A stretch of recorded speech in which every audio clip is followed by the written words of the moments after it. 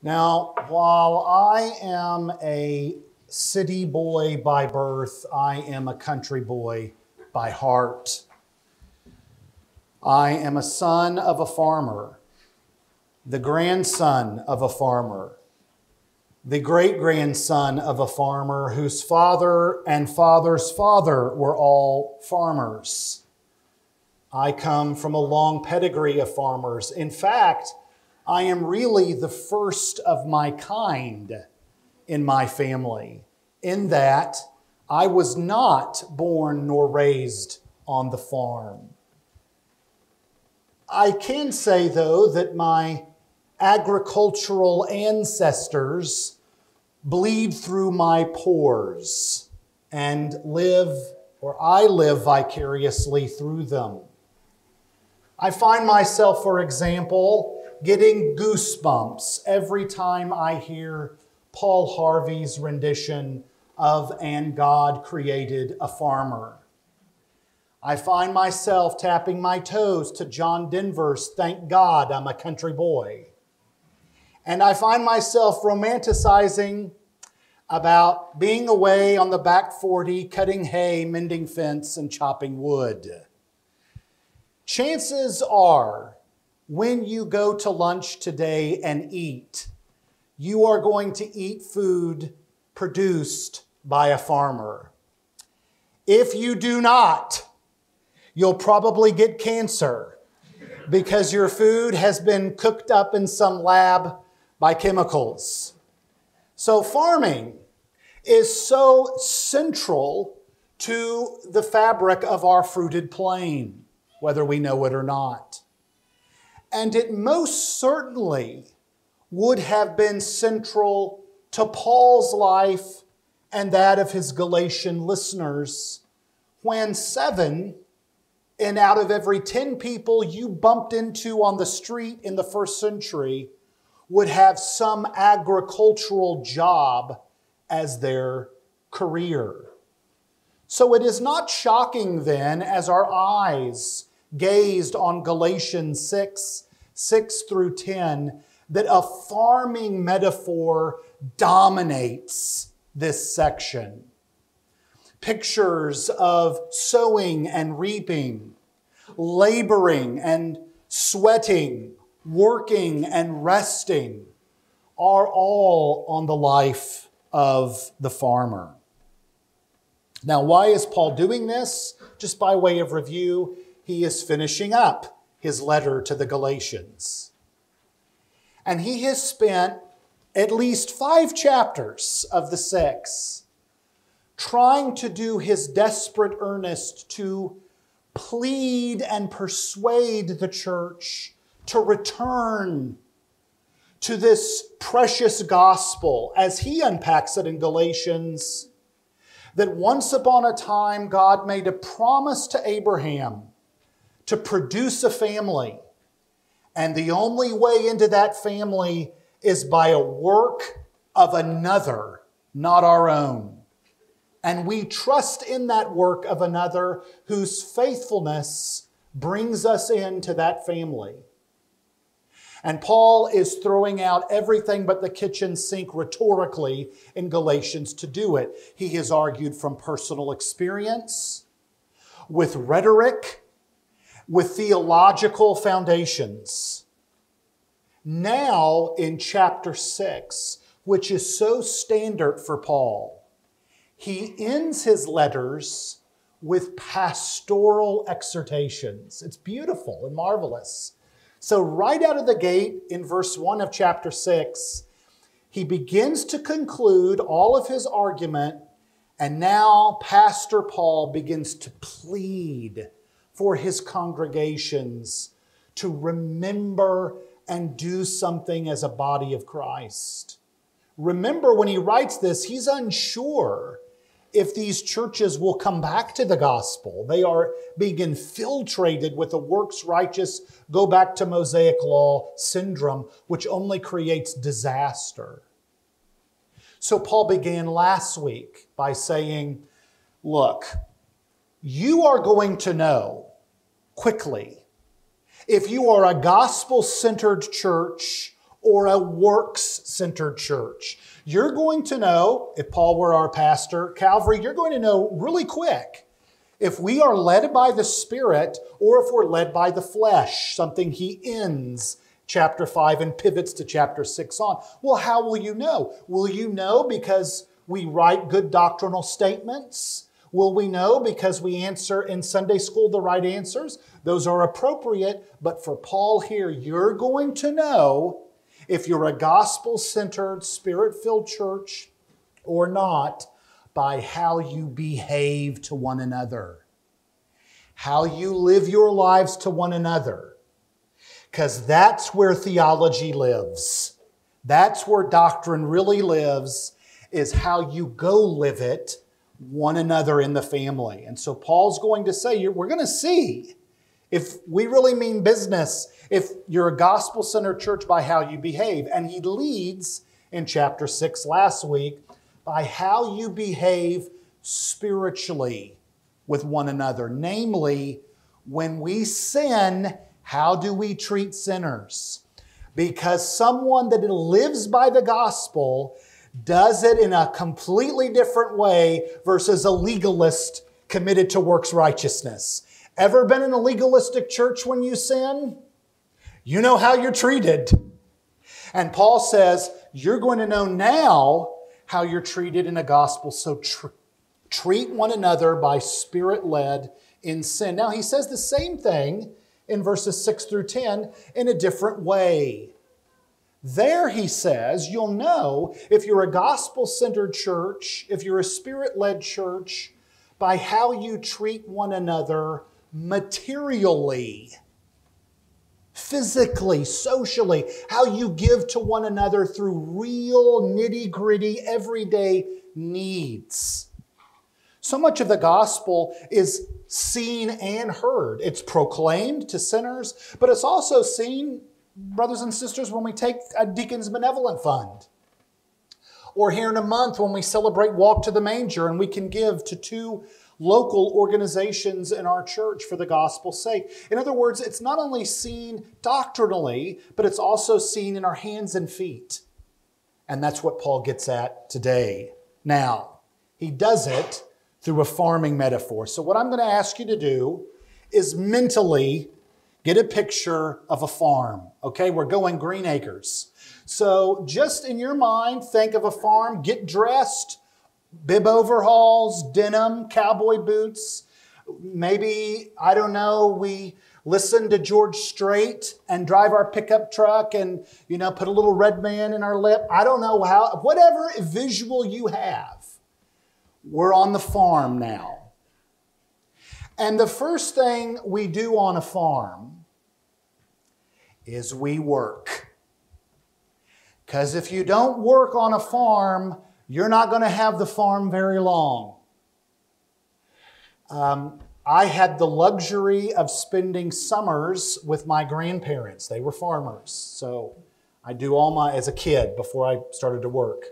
I'd spend months with them, most of the summer. Now, my grandparents lived primitively. We did not have indoor plumbing. So we had a thing called an outhouse that you went to.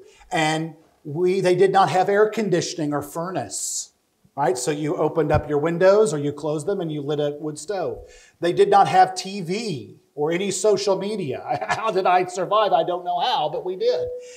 And so it was actually, for me as a city kid, living with them, an absolute joy because it was like a field trip every day. I worked and they looked at me like a hand. They didn't have to pay me. They just fed me. But I did all the heavy lifting in their older years. And I would do a lot of chores before breakfast. I didn't mind getting up that early. You would think as a kid, I didn't mind getting up early and go feeding the chickens and milking and then I'd come back for breakfast. And it was always a big breakfast. Bacon and eggs every day.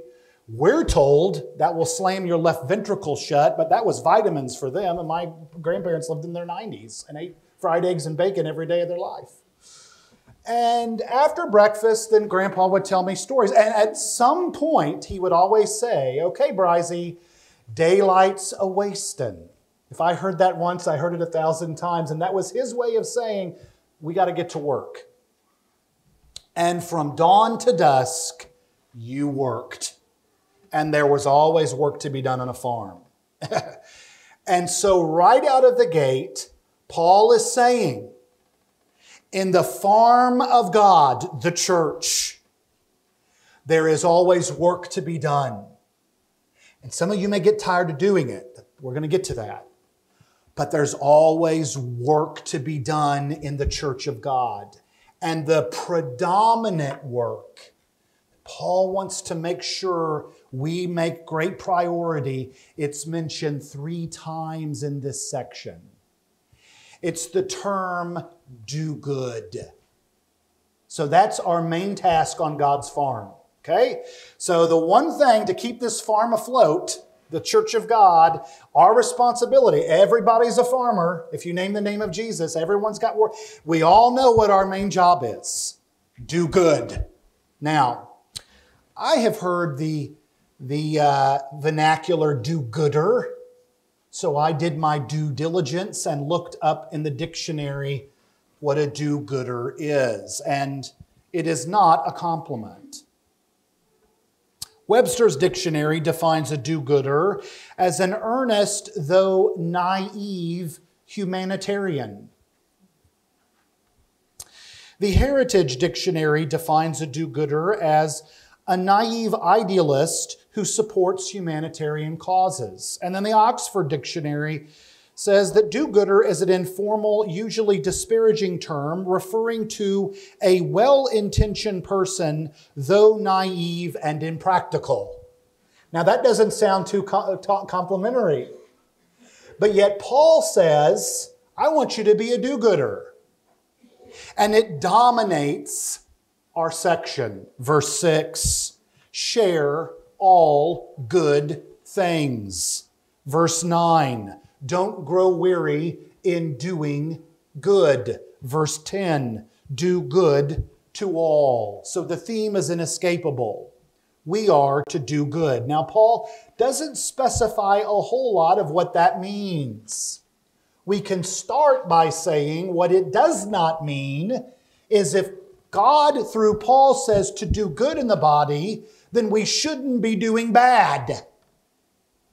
So that liberates us that tomorrow morning when you wake up, you don't have to go to the Father and pray, now, Heavenly Father, what is your will for me today? Should I treat my neighbor unkindly today? Help me to know your wisdom. Should I talk about my brother behind his back and tear him down? Give me discernment to know if that's the right thing to do.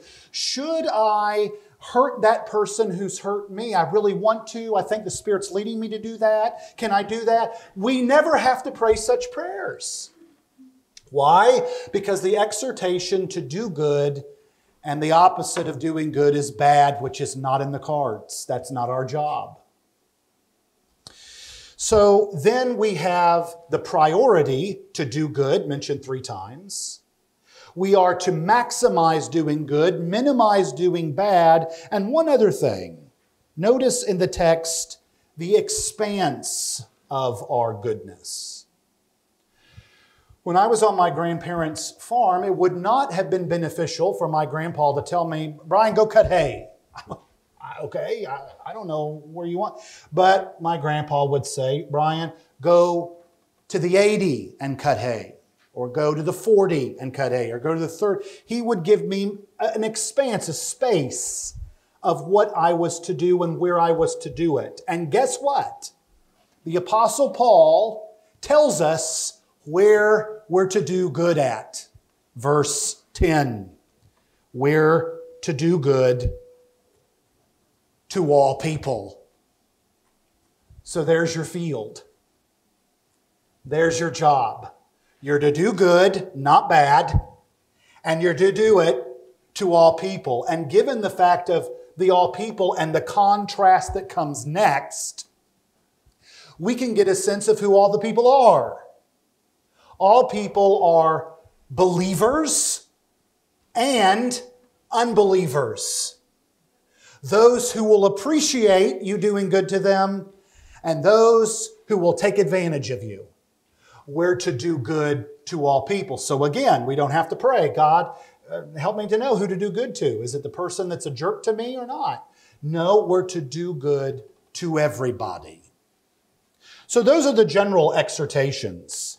Prioritize goodness, minimize badness, and the scope of your labor of doing good is to all men. Now, Paul provides scenarios on how to do this. So the exhortation is to do good.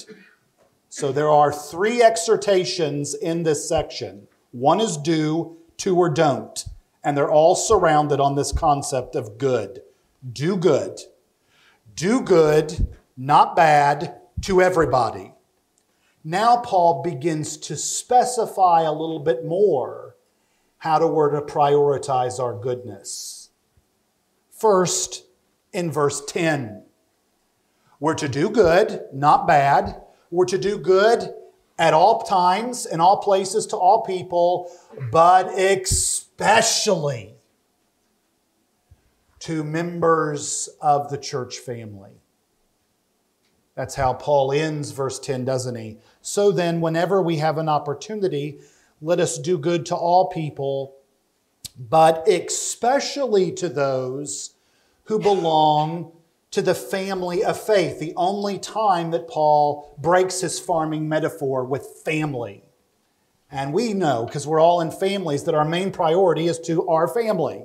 We provide for our family first. We protect our family first. We're responsible for our kids first. And now Paul says in the body, your main priority of doing good is to look across the seat, to look across the aisle in the hallway. And here at Calvary, that is your number one priority of who you do good to, is members of the family. And in this way, beloved, Paul is simply mirroring Jesus. Do you remember as Jesus prepares to die, he meets in the upper room? John devotes 5 chapters. In fact, half of John's gospel, the last half, is all the last week of Jesus. It's remarkable in its detail. And about 5 chapters are committed to the upper room where Jesus sort of gives his last will and testament. And do you remember what he says to his disciples? He says, the world will know that you follow me by what? By you having a great evangelistic campaign, a great marketing strategy, being nice to people. I mean, all those are good, but that's not what Jesus says. The world will know you're my disciples if you love one another. The most convincing case to unbelievers living in a bad world is to see good people who actually love to be around one another, and they ordinarily wouldn't be around one another because they're all different, from different backgrounds, different racial, economic, political. Why on earth this wacky thing called the church do people from all ages and all different walks of life get together, get along? Jesus says it's love. And in this bad world with bad people, when they see good people sharing goodness, that is an attraction. Equally so, it is a destruction of the gospel if we see in Corinth when churches don't do that. They tend to decrease in their evangelistic fervor. This seems to be a New Testament ethic because the author of Hebrews would say later, let us learn to stir up to one another love and good works. God wants us to do good to one another.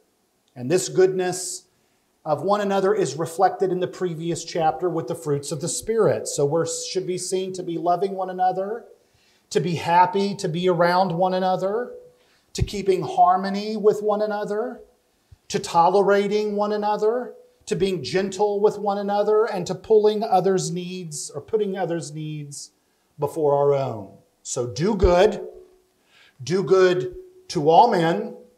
Do good to all men, not badness, but especially in the church. And now within the church, Paul leads this section with a subgroup that's found in the family, verse 6. Now, let me give a parental advisory before I get into verse 6. I'm always with great trepidation when I approach verses like this to be quite careful not to be misinterpreted that I'm now going to use this as a battering ram to air my grievances against you. So let me just say, I am well taken care of by Calvary. Before we get into it, I don't want you to think, what is this subliminal? So Paul now begins a subset within the body of who particularly you're to do good to. And what is the link of these two groups is the Word of God. This is absolutely important, particularly to what Paul is facing in Galatians, because I think he's writing about his own situation where he's not being treated good as a teacher by the church. And the link here is the Word of God.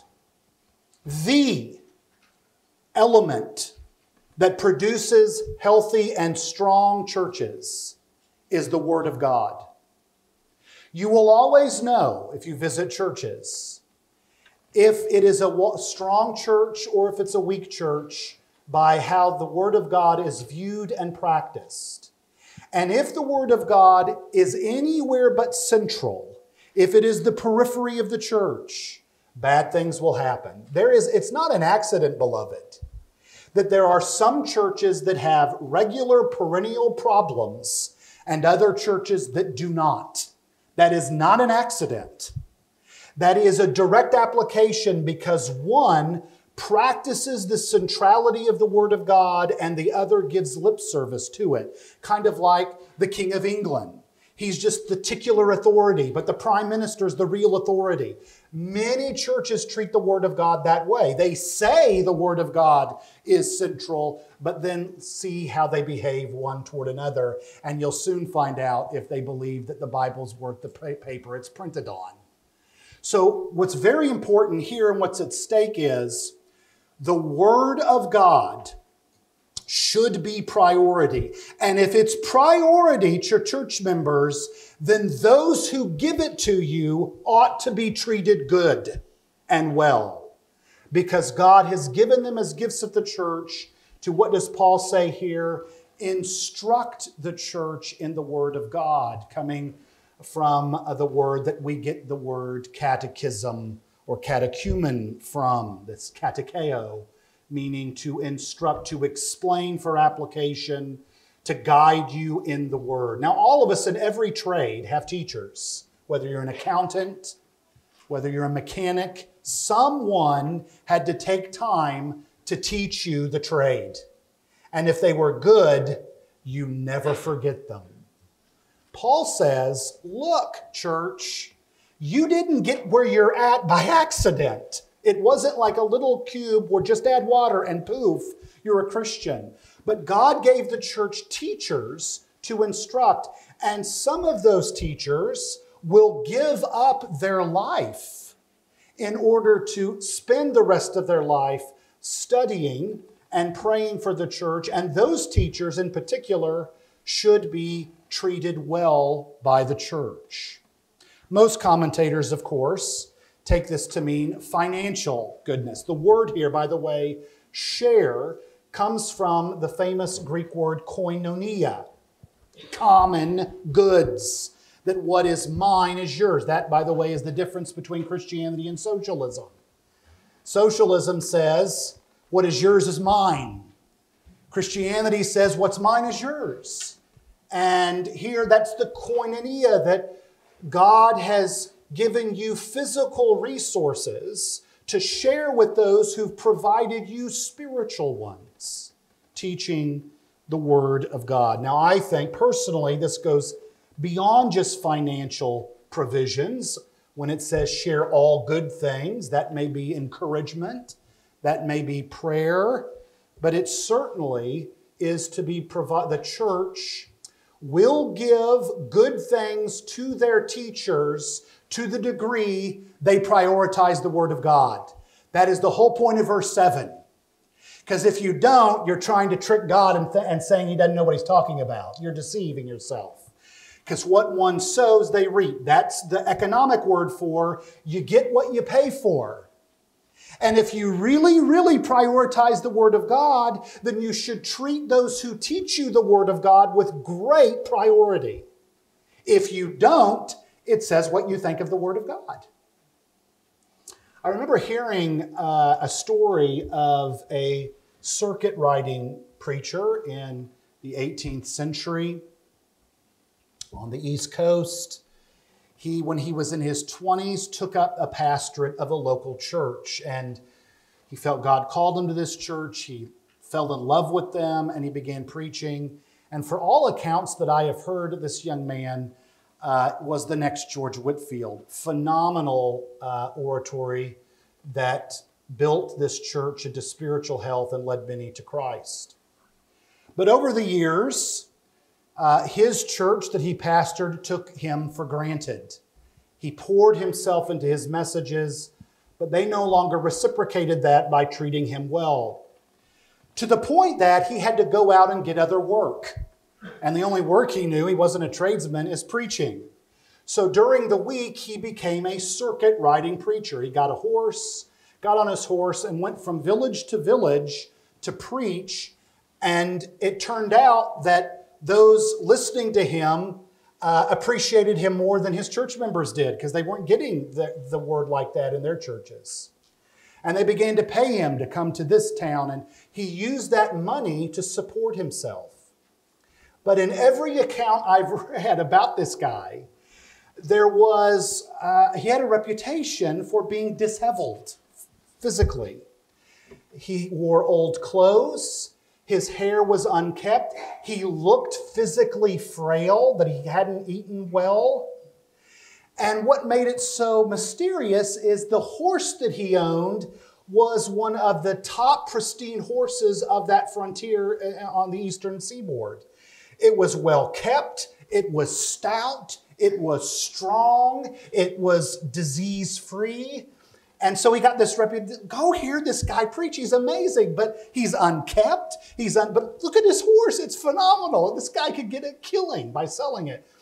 And finally, he goes back to the church he pastored that had taken him for granted. And one church member, after Sunday morning, comes with their concerns, just what he wants to hear. And they share their concern for him. And they said, Pastor, we've noticed something we're concerned about. We noticed you have a nice, fine, pristine, clean, strong horse. But we look at you, your broken down body, you're unkept, your clothes are old and tattered. Why is this? He said, because I take care of the horse and you take care of me. I think this is what Paul is getting at, because Paul had not been taken care of by the Galatians.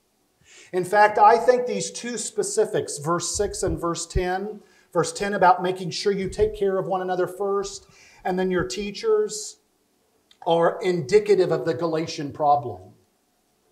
Paul had gone to southern Galatia, his very first missionary journey out of the gate, being sent from the church of Antioch.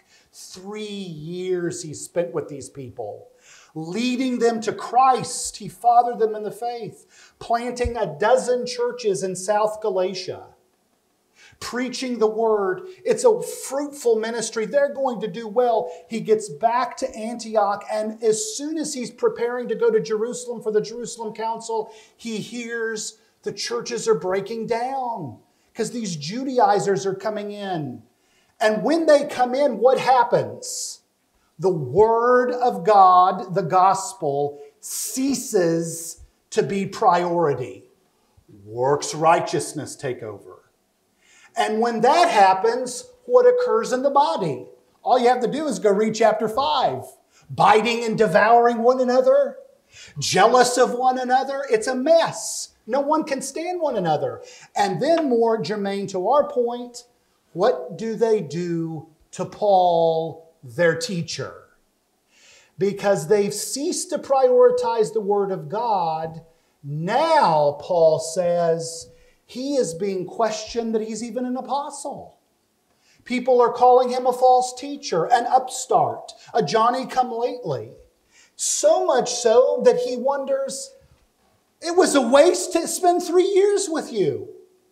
So I think part of this is written out of his own experience that, look, if we really want to put the gospel on display, treat everybody good, especially one another, and especially those who teach you. Here calls into my mind the famous John Wesley ethic. Maybe you've heard of it.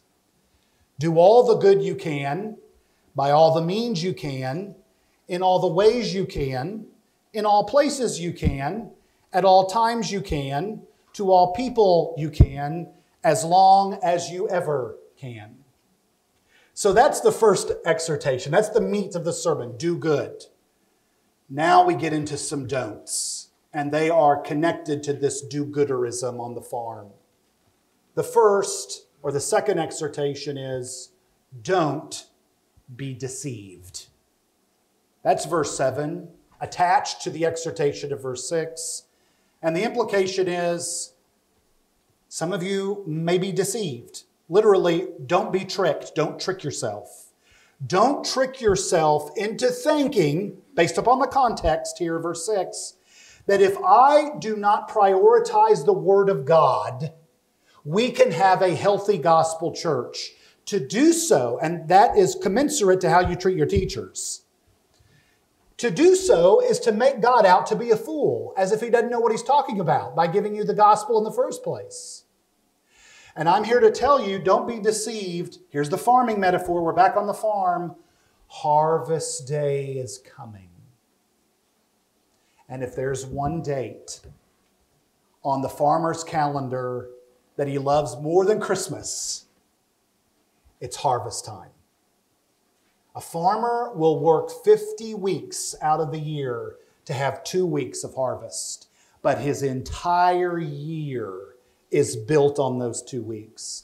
And depending on what harvest he gets will be determinative if he has a job next year or if he can feed his family. So it is survival on the farm. And Paul is saying, don't be deceived, church. Harvest day there is a payday someday. There is a date on God's calendar where harvest is coming. And don't make God out to be a fool to think there isn't. And the motivation is, if you understand, a farmer understands harvest is coming, guess what? He will sow. He will be working. He will get out there and sow. And so now we have all this sowing and reaping, which, by the way, feeds into the financial context of verse 6, because every time Paul brings up sowing and reaping has a financial context to it. But here Paul says, don't be deceived, harvest time is coming. Now, there are many gardeners in the room. I'm one of them. God can be found in a garden, you know. And if you've heard that poem.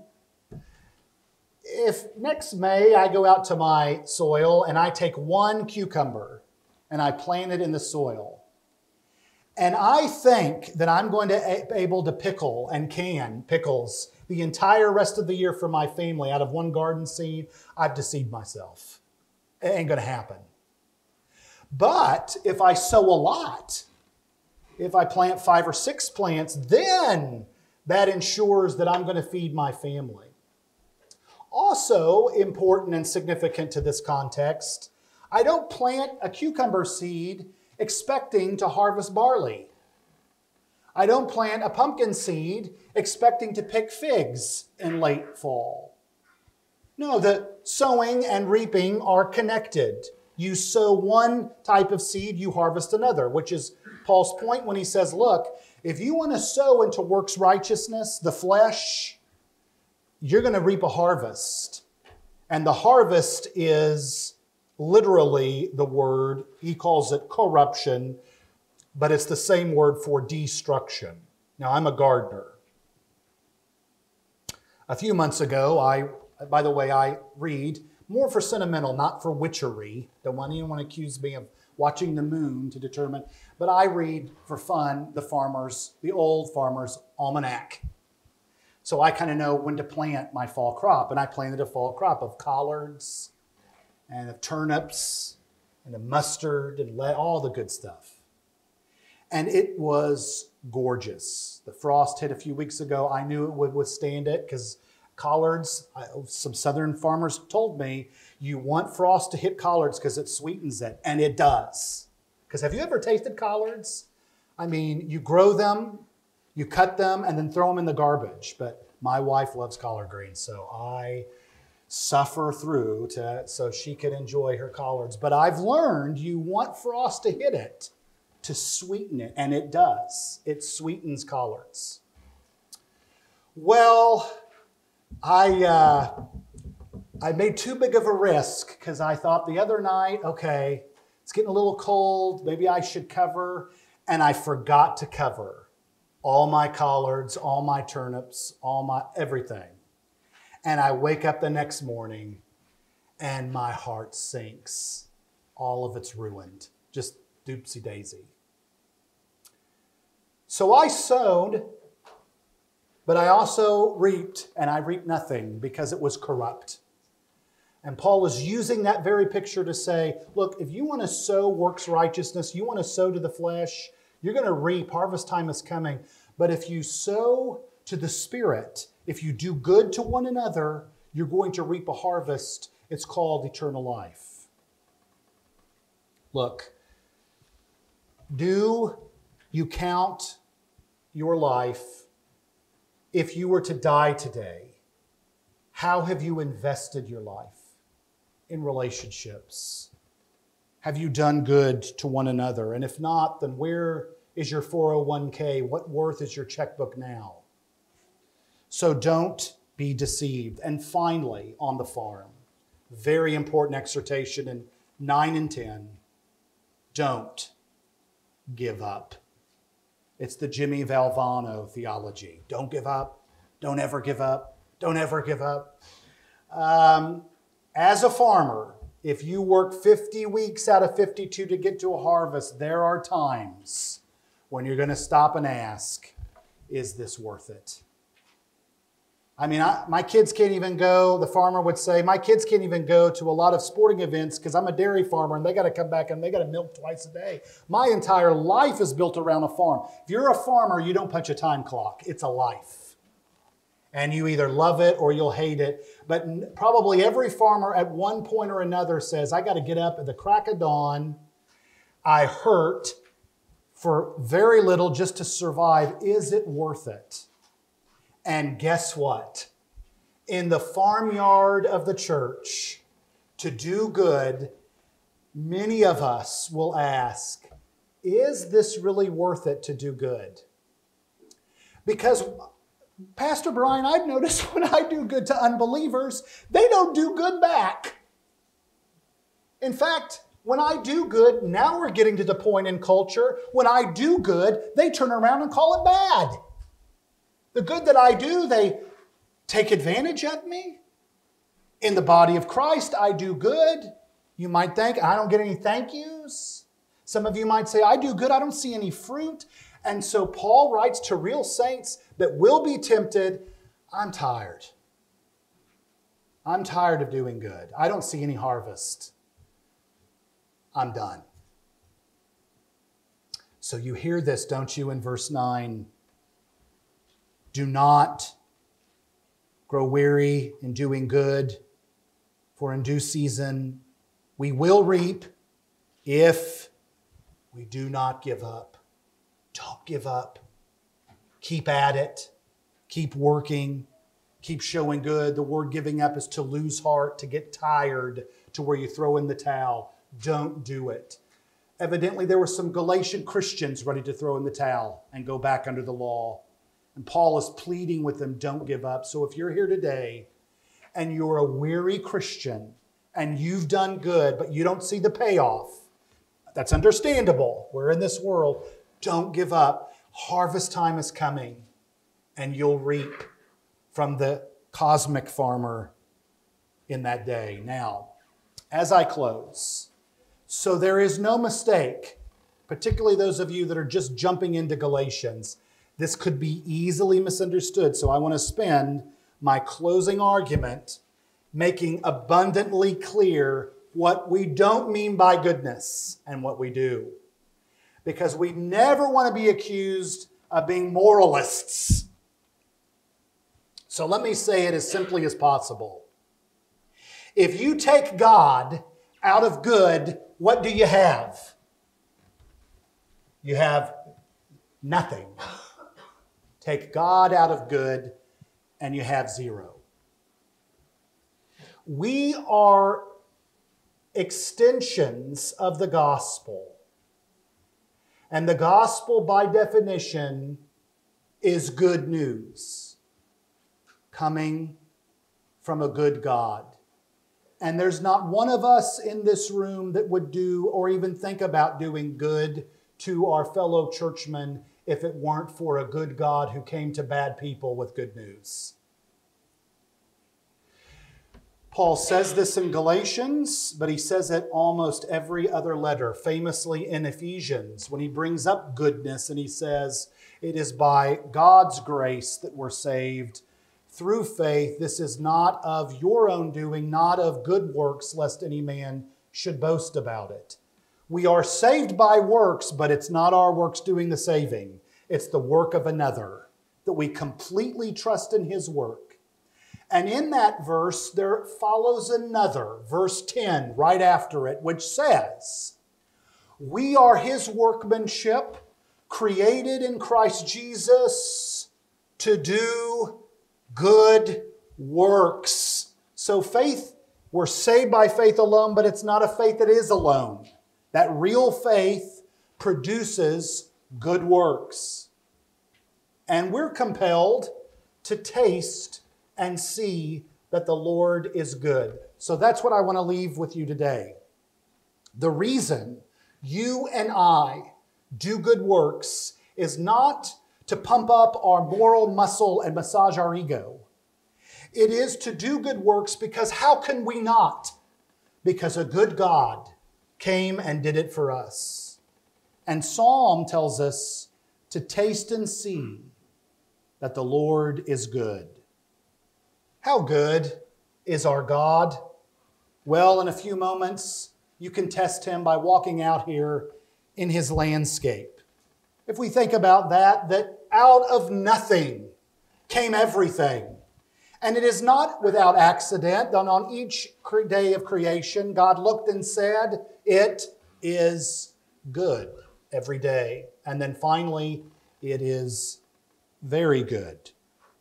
Man, God's greatest good creation, is capable of knowledge, reasonable in affairs, able to govern, at least sometimes, able to govern, giving to other creatures, discovering witty inventions, a mind to contemplate the Creator, judgment to discern between right and wrong, virtue and vice. To other creatures, God only gives small doses of his good treasury, but to man, he opens up the vault and pours out his goodness. After all, we are created in his image, after his likeness. Man was not created in the image of angels, but in the image of one good God. And then this good God that created man sent man and gave man dominion over all his good creation. So if you think about it, we can take from this earth food for our stomachs, medicine for our body, materials for us to have a house to live in. We can travel the globe and see all the wonders of God's good world, and we can build relationships with one another as human beings and be benefited by their goodness to us. God did not merely erect a skeleton planet and ask us to fill in the blanks, but he provided everything out of his sheer goodness to natural man. He provided food for nourishment, enjoyment for man's entertainment. He blanketed the sky with the stars, carpeted the floor with grass. He has given us seasons for variety, cool ocean breeze for our comfort on a summer's day, a cool autumn winds ruffling the leaves to remind us he's a God of color and personality. He's given us individual snowflakes to remind us that he is a good God who is certainly not boring. He has given us the fresh smell of hyacinths in the spring, sun and moon to light the earth, free of charge, mountains to climb, rivers to sail, valleys to walk, fresh herbs, fruits and vegetables to entice the palate, dew between our toes, birds that sing us free every morning, medicines to aid us, clothes to wear, books to read, people to marry. Every time you and I walk into Walmart, once we get past our own anxieties about walking into such a place, then we behold, God is good. Who can explain this except God is a good God? But his goodness doesn't just stop there. Not only in creation, but every one of us, from the youngest child to the oldest adult sitting, are here because God was good in redemption. He sought us when we were lost. He ransomed us when we were captives. He pardoned us when we were condemned. He raised us when we were dead. And he gave his good gift, the greatest gift, his own Son. For God must be made man. Eternity must suffer death. The Lord of angels must cry in a cradle. The Creator of the world must hang like a slave.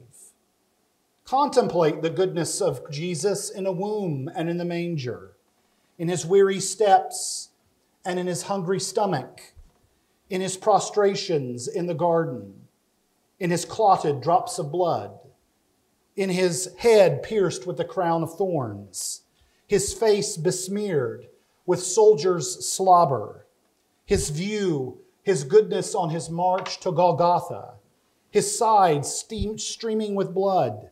View him pelted with scoffs by governors and derisions of the rabble, and see the cost of his goodness to save you out of hell and save me from eternal death. In creation, God's goodness is seen by making the sun shine to us. In redemption, his goodness is seen by making the Son die for us. And all this benefits of redemption and infinitely more come simply because he is not a bad God. He is a good one.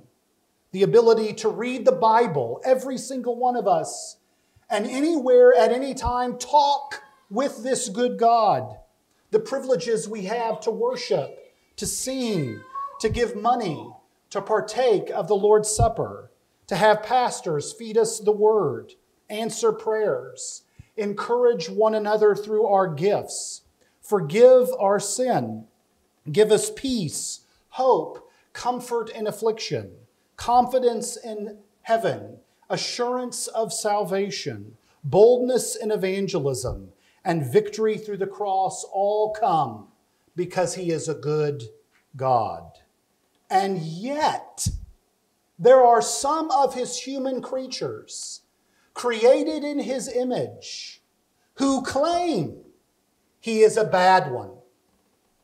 Thus, Paul would write in Romans chapter 2, "Do you presume on the riches of the goodness of God, not knowing that is the goodness of God that leads you to repentance?"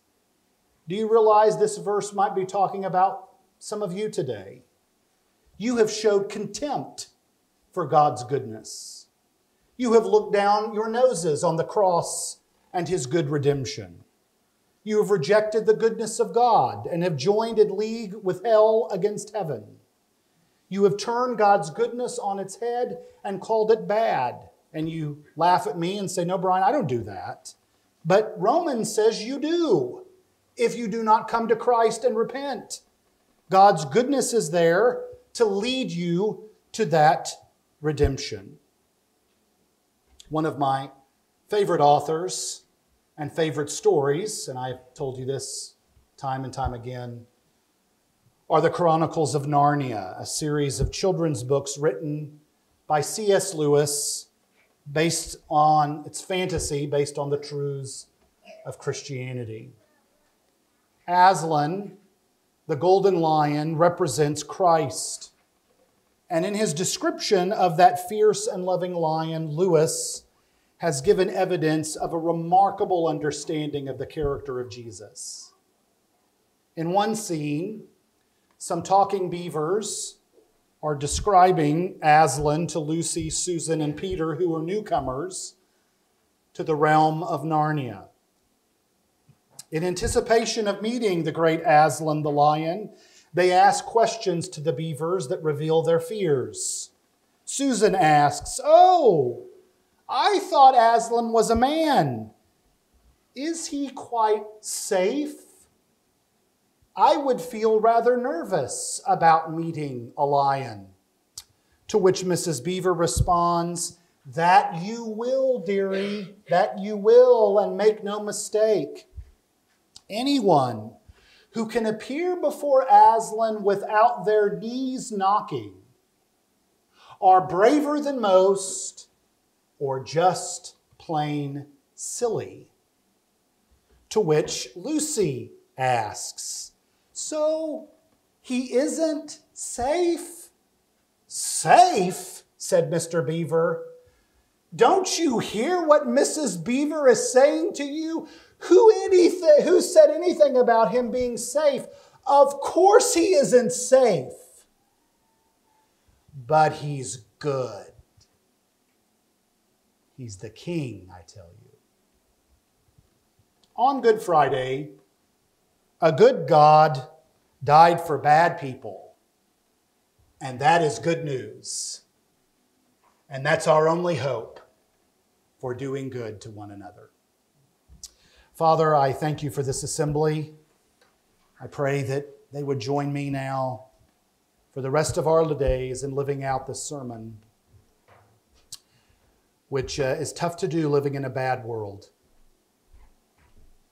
And this bad world needs to hear the good news of the gospel desperately. I pray as we continue to worship and dine on you and this meal and what it powerfully represents about your good gospel, that we would take it and out of obedient children, we would go do good. This we pray in the name of Jesus our Lord and for his sake. Amen.